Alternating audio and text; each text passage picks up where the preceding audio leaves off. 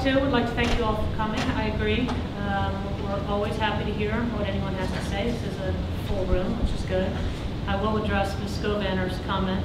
I do have discretion as the mayor to limit and to deny the right to appear before council.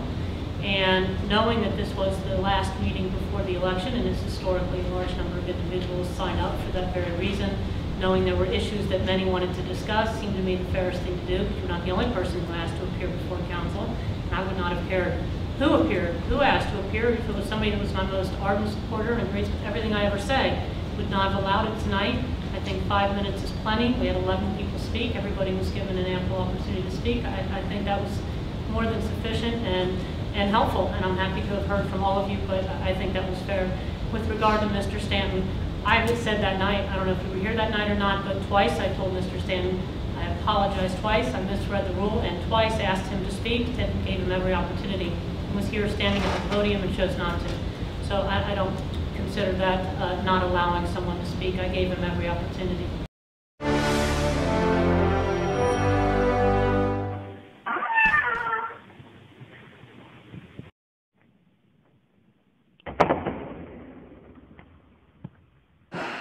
Now we're cooking with gas. Yeah, we are.